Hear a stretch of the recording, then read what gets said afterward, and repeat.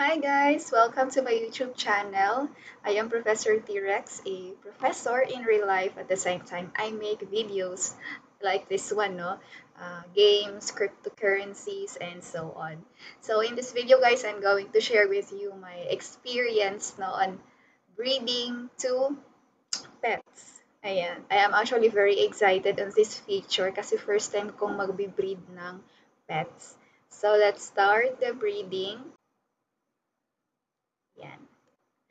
Punta tayo sa wait lang collect ko lang 'tong coins. And also harvest. Sayang kasi yung time. Yan, plant. Okay, so punta tayo sa Happy Forest. This is my favorite part of the game. Breeding, mating. Ayan. So I already have two level 10 na pets. So requirement, no, very minimum requirement nila for breeding, kailangan naka-level 10 yung inyong pets. Ayan, so mother, I would choose Tigra. Ayan. And then for the father, I'm gonna choose si Adonis. Talagang purposely sila yung ni-level 10 ko kaagad kasi I am interested, no, I am very curious how the breeding uh, would result to. Yan. So, kailangan natin guys ng 5 D-pet token no, for us to be able to breed these two pets. So, try natin. Yan. Yes. Processing. So, nag-connect siya sa ating MetaMask wallet for confirmation. So, wait lang tayo. Ito talaga yung isa sa mga problema sa game, no? Medyo, medyo loading.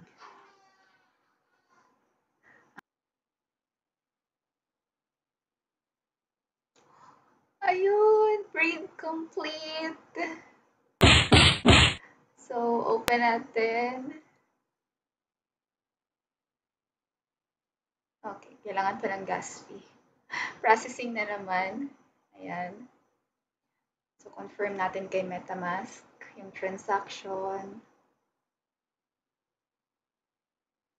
So, medyo costly din siya, no?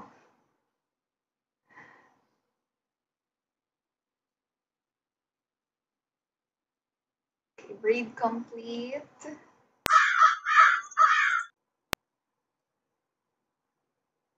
Oh my gosh! Ano kaya yung kalalabasan ni Tigra and ni Adonis?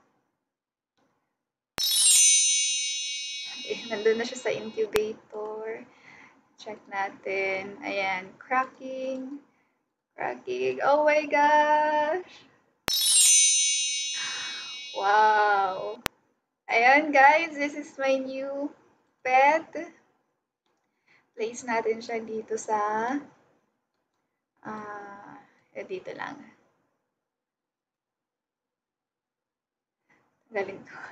Tanggalin ko nga to. Lagay natin siya sa dito lang. Okay, so this is our new pet. Ayun, nakapag-breed. So happy. Nakapag-breed na ako, guys. Ayan, so wow, it's light blue. Very simple. Ayan. Wala atang Adonis masyado na features. Very dominant si Tigra. So, that's it, no? Again, you just need to have two pets na level 10 na siya. And, kailangan mo ng 5D pet token. So, if you are still starting, I really suggest no, that you buy a lot of tokens, D-pet tokens, especially kapag bumaba yung price, no? Kasi you will really need a lot of tokens for evolving and for breeding.